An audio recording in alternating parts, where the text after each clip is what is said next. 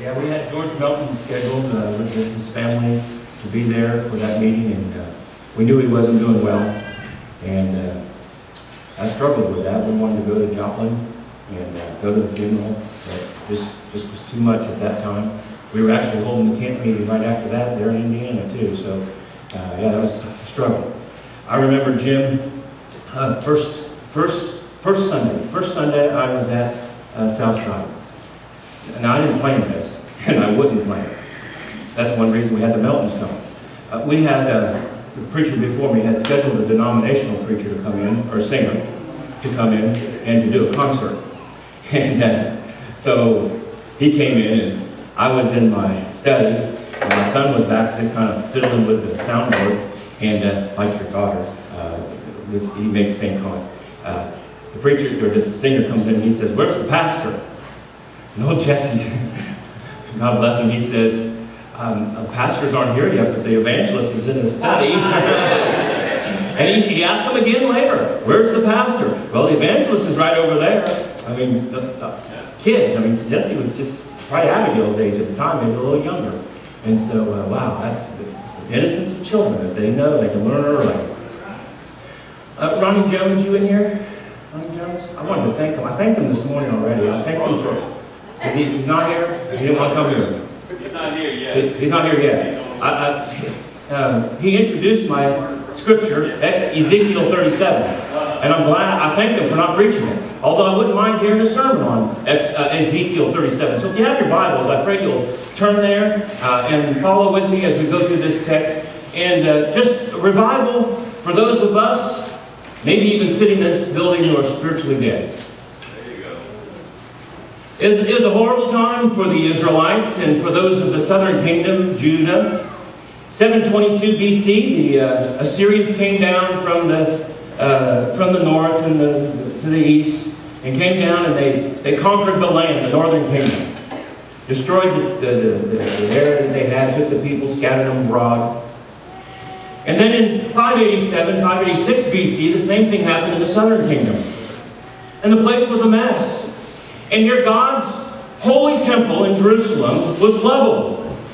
You can read about the horror of that, and we don't have time to go through it, but you can go through the book of Jeremiah, the book of Lamentations, and read about that. All the articles of the temple were taken, with the only exception being that we know of is the Ark of the Covenant. Wasn't mentioned by Jeremiah as being taken by the Babylonians. And the southern kingdom, Judah, the Jews, felt very disjointed, out of sorts, because the land that had been promised all the way back, not simply David to Moses, as God wanted to go to Moses at that mountain, but all the way back to Abraham, was gone. And here they're exiled in a land, in a foreign land, pagan people, away from their beloved land. And despite Ezekiel's best attempts to offer promise for a future, the nation, the exiles, were shattered. They were disjointed. They were dead.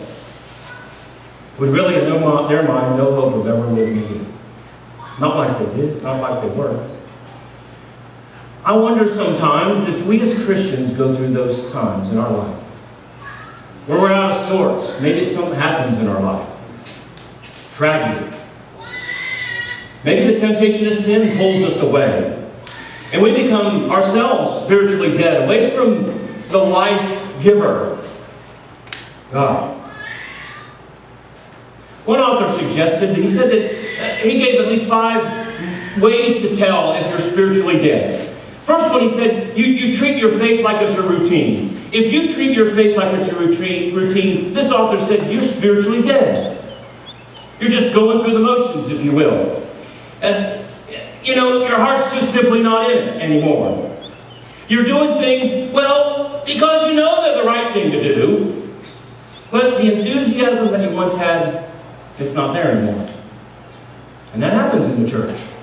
Maybe sometimes, Jim, it goes along with your message, it's just the discouragement of the people. Which really goes along with the second one he mentioned, which says you just no longer are passionate for Jesus. You know, it's not really that you just believe in Jesus. You believe in Him. You believe He's the Christ, He's the living God. But just as John records the words of Jesus in the book of Revelation, where he said you lost your first love. You know, that passion you had when you became a Christian, when you were immersed into Christ and you came up out of those waters, a new creature, a new person in Christ, that passion you had at that point is gone. You know, I'll do anything for Jesus. It's gone now. Whatever cost, it's gone now. I don't have that passion anymore. Well, you know you're spiritually dead at that point. You see, we can read Ezekiel 37, and we're going to go through that passage. We can read it, but you know, sometimes we fall into the same spiritual deadness, if you will. The third one, and I've preached this sermon, preached a whole series of sermons actually at Southside, and also preached at Seaford. That your faith is one that you have to do something. It's not a get to. Roger Chambers taught us, preacher boys, years ago. He said that you're spiritually dead when you get to the point where you gotta do something. When ministry is a gotta. I know sometimes things aren't very pleasing to be able to do them. You wake up in the morning, you feel like, oh man, do I gotta do this? Do I gotta do that? And it becomes very difficult. In fact, Dr. Chambers, and I couldn't find his original list, but I wish I could have, but he gave us a list of things that talked about, is your ministry, is it a ministry, or is it a job? It went something like this here. If you do what you do because, well, nobody else will do it, that's probably a job, it's not a ministry. Do you quit because someone criticized you? It's probably a job, rather than a ministry. If you do it as long as it doesn't interfere with, your other activities, it's probably a job and not a ministry. If you quit because, no one thanked you, no one patted you on the back, no one praised you, it's probably a job and not a ministry. But if you stick with it, even when no one does do that, it's a ministry. If it's hard to get excited, it's probably a job. It's not a ministry. And the last one that I saw, very true. If your concern is success, that's all it is. Success maybe in numbers, maybe in finances, it's a job. But if your concern is faithfulness, if your concern is service, then it's probably a ministry. Lost Sheep Church, which we're well represented. We got to get a reunion picture. Bob preached this morning. He preached there, I think 50 years before. No, it wasn't that long. 10 years before I was there. And Hannah's here. Gene Tools will preach tomorrow night. We're well represented from the old Lost Sheep Church. And when I remember when I was leaving there, that I spoke to the young people and I said, the most important thing is your faithfulness. It's your faithfulness in God. The fourth thing he mentioned is your mission is no longer focused on the mission that's Jesus' mission. We get so caught up in the church with programs and with fads, and as my wife would teach in her classes at the school in Family and Consumer Sciences, those fads fade. We get so caught up in them, and we lose sight of the real mission of the church and the purpose of the church. Several years ago, and unfortunately it still has a huge effect upon the churches of Christ Christian churches, we were infected with this anything and all things purpose-driven. Churches spend millions of dollars, thousands of dollars per church, so they can put on this program to show, well, what's the purpose of the church? I walked into Southside. I was just substitute preaching. It was a Sunday night, and they still were having the lookout, and had the lookout there, and that little lookout magazine, that's all it had, purpose-driven, all purpose-driven. So I got up there, and I had a little expose that I had written about the purpose-driven life, the book, and of course it has a whole chapter in there that would just rip you apart in regard to your stance, the biblical stance on immersion. And I said, I can give you the purpose of the church. Jesus said he came to seek and to save that which is lost. There's your purpose. If we want to kind of build on that, it's to build up the saints. We can go to Ephesians 4, talk about that. So if there's any purpose to the church. We have it in the scriptures. I told him, I said, well, my name's spelled Z-I-E-G-L-E-R. Just make your checks out to me. Kidding, of course. We lose focus on what Jesus' mission is. And the fifth thing was, you're not really concerned to see the church grow. You know, again, not talking about numbers, but faithfulness. In your Bibles, again, Ezekiel 37, in this text, we see the valley of the dry bones. And I want to, as quickly as we can cover it here, in verses 1 to 3, Ezekiel is told to go out and to observe these dry bones. Notice it says in the text, verse number 1, the hand of the Lord of Yahweh was upon me. And he brought me out by the Spirit of the Lord, that is Yahweh, and set me down in the middle of the valley, and it was full of bones. And he caused me to pass among them, around about them. And behold, there were very many on the surface of the valley. And lo, they were very dry. And he said to me, Son of man, can these bones live? And I answered, Oh, Lord, as Ronnie said, that was the right answer. Oh, Lord, you know. The hand of the Lord led Ezekiel out into this valley, probably by way of a vision, mentally, in this dream. And he took him into the middle of this valley. And the valley that's pictured here is like a valley that's a battlefield. We heard news on July 4th this year, as we were traveling, right before we left Cass, West Virginia. We heard on the news that they were broadcasting from Gettysburg, and they said that this land, this battlefield, all these battlefields, are still hallowed grounds. There's several places where bodies were, they're not there, you can't see them anymore, but they were never given appropriate burial. And so people consider it hallowed ground. And as we left Cass, West Virginia, and we entered into the mountains of Virginia, I began seeing all the signs for the battlefields that we see along the way as we came here. And we're reminded of that. Well, Ezekiel is taken into this valley in his mind, in this vision, and he's told to observe these. And it says in our text that the valley was littered with bones. And Ezekiel, the prophet, notes two things about those bones as he observes them. Number one, he notes how many there are. The Bible says, in the version I have here, it says that there were very many. There's two Hebrew words that are used there to translate that. Very many. A multitude of bones that filled the valley. And the second thing he notes about that, there were very many of them, but also that they were very dry. These bones have been exposed to the elements. They've been there a long time. This battle, this army that had been left humiliated in this valley, they've been there for years. Abigail and I, with my daughter down here, we like to go hunt for morel mushrooms. Anybody like them? You get them around here? No, they're great. We like to go hunt for them when we can find them. Well, actually, the Millans do too. They might like it better than I do.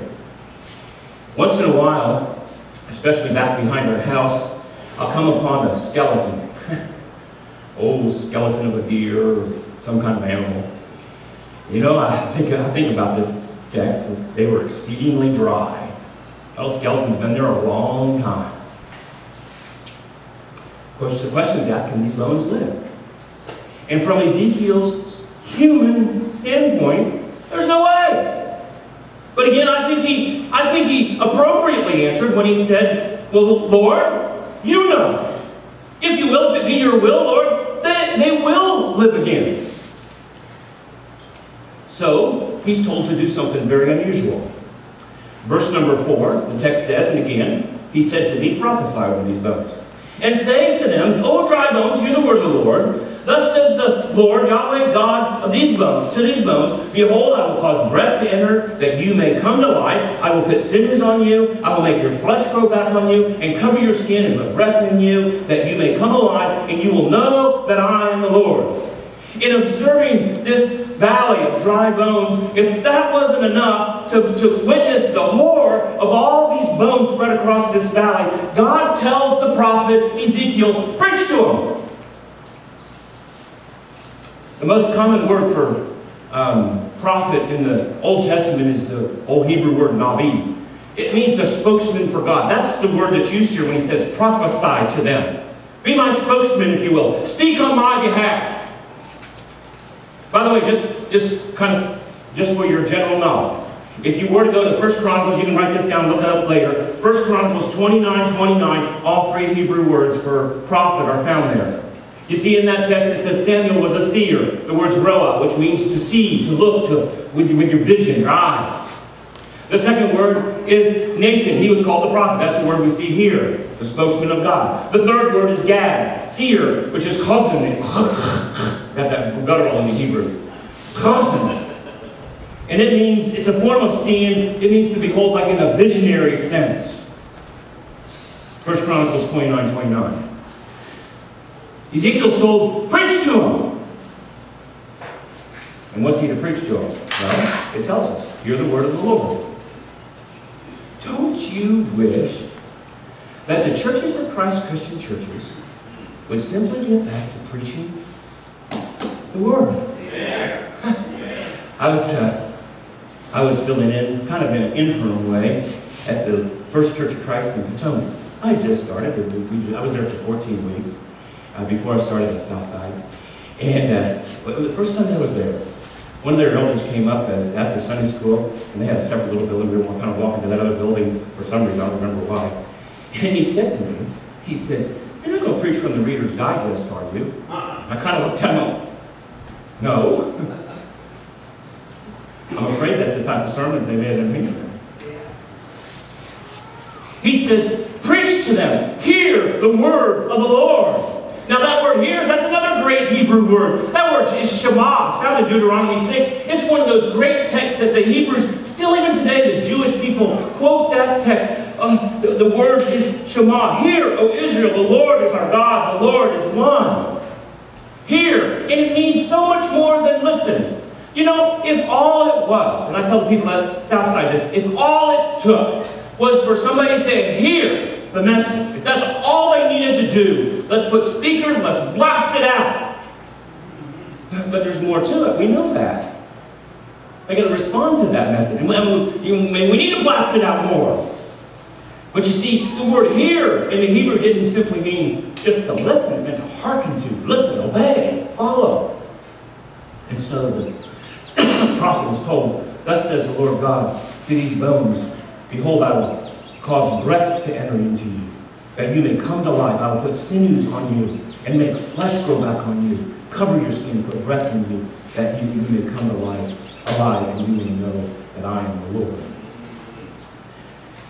As he observed these dry bones and saw this, verse 7, wow, this gets better. And I'm like, Ronnie, if I were to hear this as a kid, this would be scary. So I prophesied. We'll come back to that in a second. As I was commanded. And I prophesied, and there was a noise, and behold, a rattling.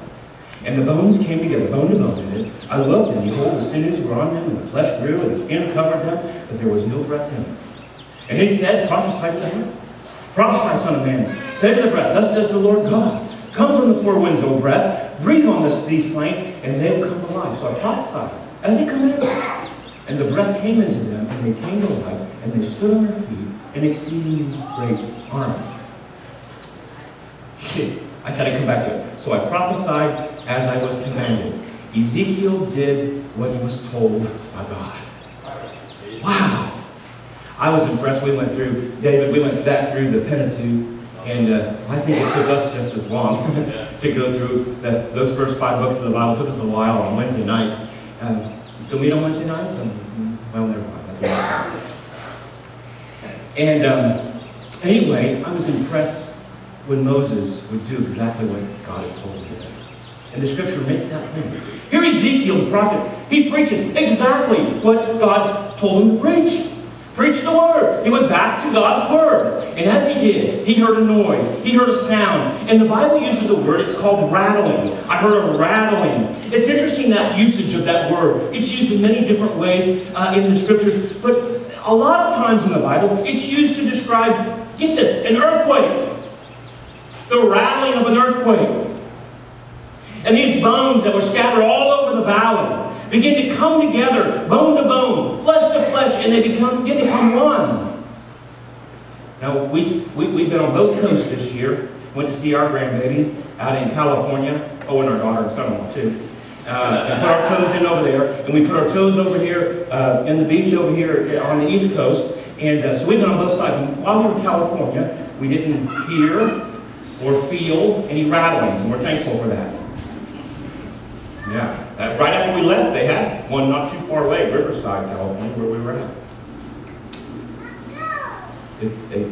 This is what Ezekiel witnessed and saw. But there's still a problem in the text. Verse number 8, not with the text, but in the text. But there was no breath in them. But there was no breath in them. They were just dead corpses lying around on the ground. There was no breath in them. That word breath means breath, wind, spirit, conscience. Without breath, we are all simply just dead corpses. So these dry bones now come together, but yet they're dead. The life's not in them. And so Ezekiel's told, prophesy to these bones, or prophesy to the breath, I'm sorry. 3 times this old Hebrew word breath appears in the text. In the King James, I think it says wind. Oh, from the wind and from the 4 winds and oh, breath. That's the way it's translated in the King James. Ezekiel's told to prophesy to the breath of life, if you will.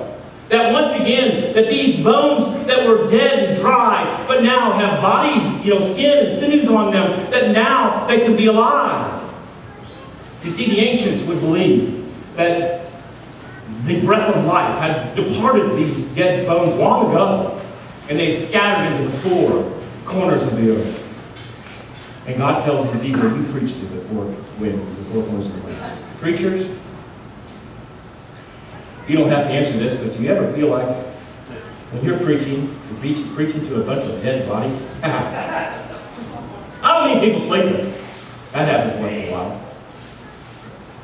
I've done over 20 funerals since I've been out south side. That's more I've done in all my ministry in the 7.5 years of being south. And not a one, without exception, not a one, have I ever preached to the body lying in the casket.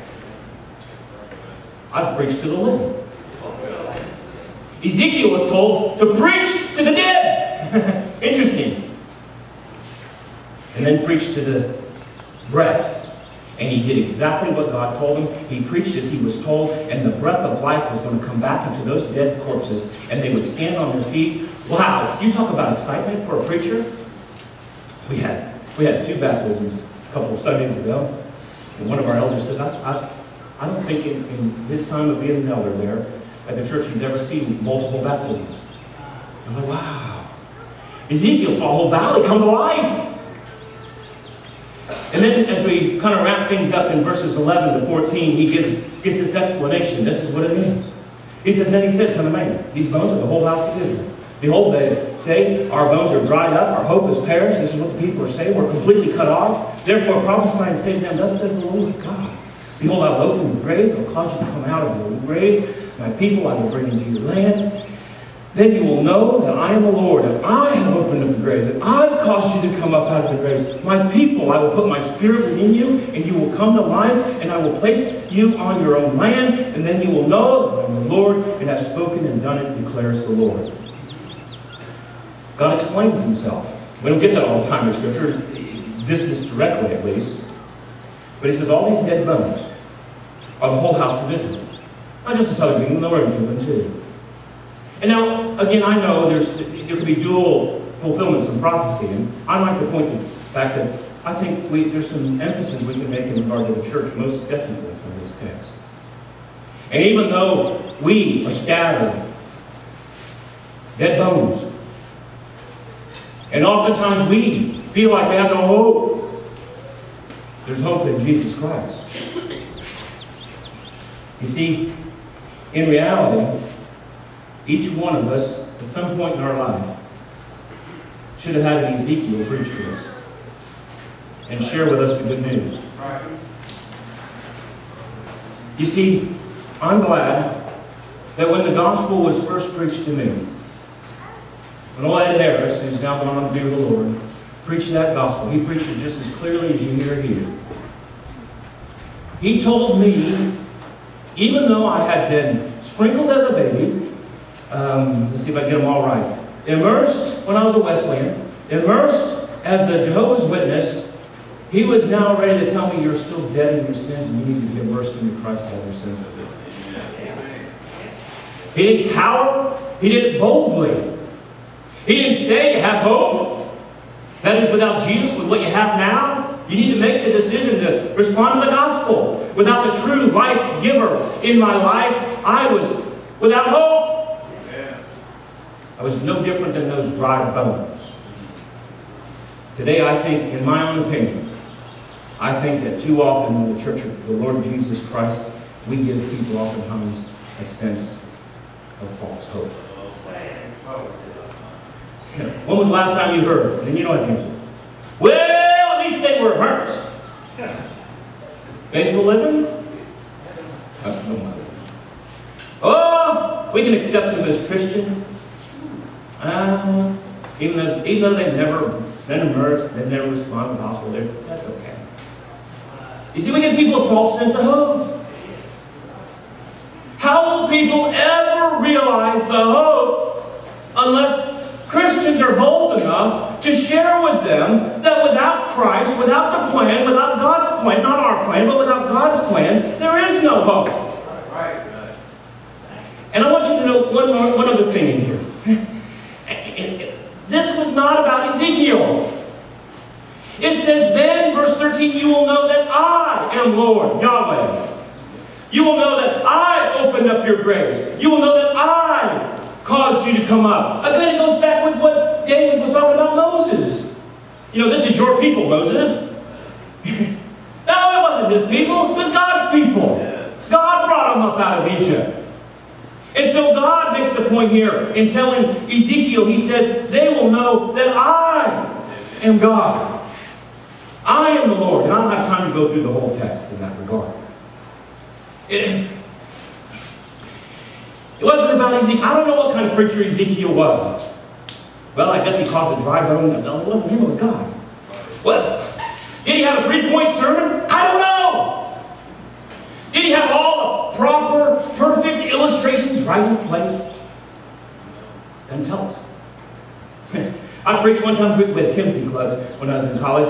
And the second place I went to preach, I went there and I preached. And the first one was only 15 minutes.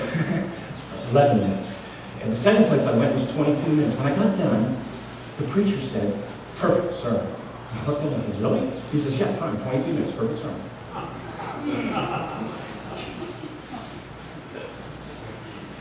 You see, it's not about being a polished preacher. And Ray's put out the plea for preachers. You don't have to be a polished preacher. You just have to know the truth. I told Jim when he came to Roanoke, I said, Jim, just preach truth. And love the people. They'll love you back. Just preach the truth. Then you'll know that I, the Lord, have spoken and that I've done this. Wow. Sin still leaves us as dry bones. But let me make this clear. There's still power in the hearing, the preaching, and responding to the gospel. The Bible teaches us faith comes by hearing. Hebrews 4:12 says that it's the Word of God. It's living and active, sharper than any two-edged sword. Just preach the Word. Preach it in season and out of season. Preach it when they want to hear it. Preach it when they don't. Romans 1:16. I heard Ray preach a sermon on this one time. Not ashamed. I'm not ashamed of the gospel of Christ. For it's the power of God unto salvation. You see, be preaching the Word. That's what Ezekiel did. And look what God was able to accomplish through Ezekiel. We have to start with Him. We have to believe that message with all of our heart, with all of our soul, with all of our mind. We need to be willing to confess our faith that Jesus is the Christ, He's the Son of the living God. Be willing to repent, turn from our sins, our wicked ways. Realize that we are just simply zombies, dead, without hope, without Jesus in our life. And come to Him. Be immersed into Him. And it's the only place I know where we come in contact with the blood of Jesus, with the death of Jesus. We are immersed in Him, have our sins forgiven, and we rise and walk in Jesus' life. And then we walk faithfully. Day in and day out, faithfully for Jesus Christ. I pray that we're not a valley of dry bones here at Delmarva, or over the south side, or over at Lone Oak, or wherever you may minister. But rather your aliveness in the Word of God and shared in your lives. Yeah.